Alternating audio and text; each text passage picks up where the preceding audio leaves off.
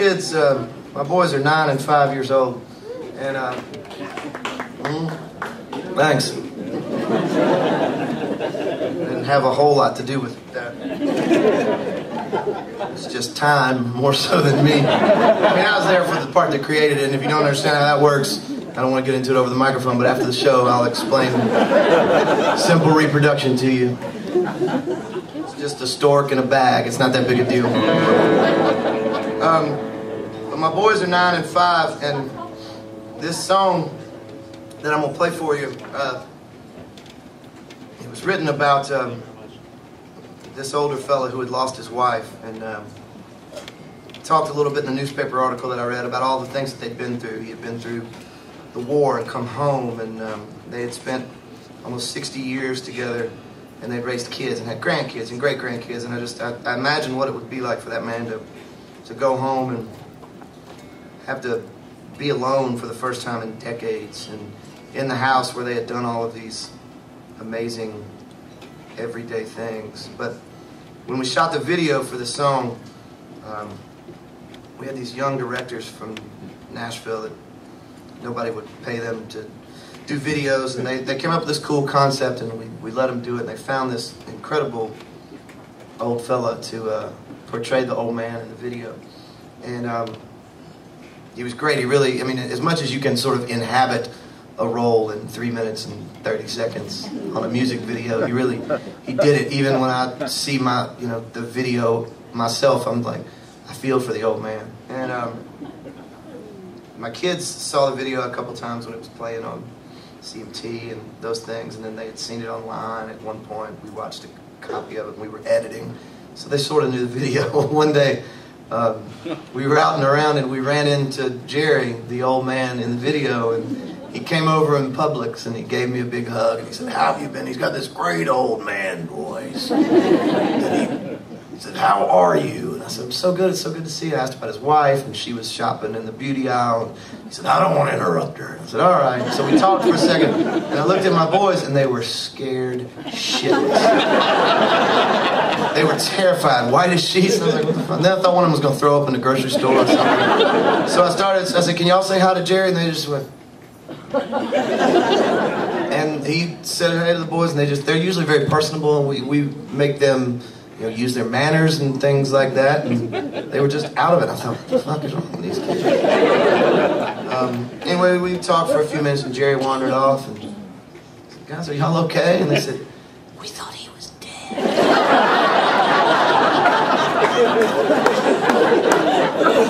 And it bothered me on a lot of levels. One, because he's not even the person that died. He's alive in the video you're seeing. It's his wife that died. I realized at that juncture they would be shitty video editors. Don't pay no damn attention to my song. But it's good. So now when they act up, my wife and I just hire Jerry to come over and look in their bedroom window. Straight A's. Straight fucking A's.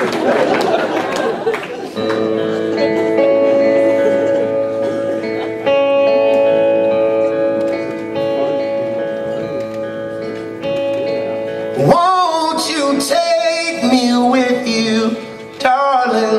I don't wanna stay.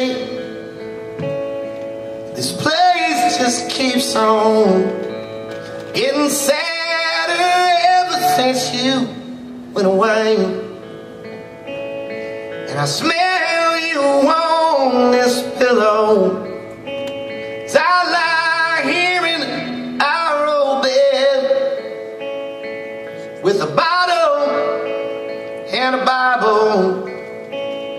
I just pray I might get some rest, but when I get my wings, I'm gonna fly back home to you. Go ahead, you can tell St. Peter, open up, I'm coming through. And I put you in that blue dress and a new pair of high heel shoes. and a photograph of two love-drunk kids on the day that they said I do.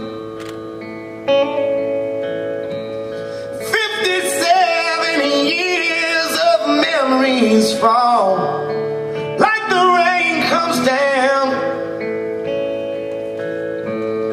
and I could not help myself but cry as they laid you in the ground.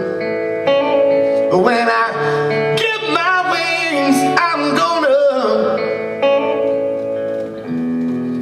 fly back home to you. Go ahead and you can tell St. Peter, open up, I'm coming through.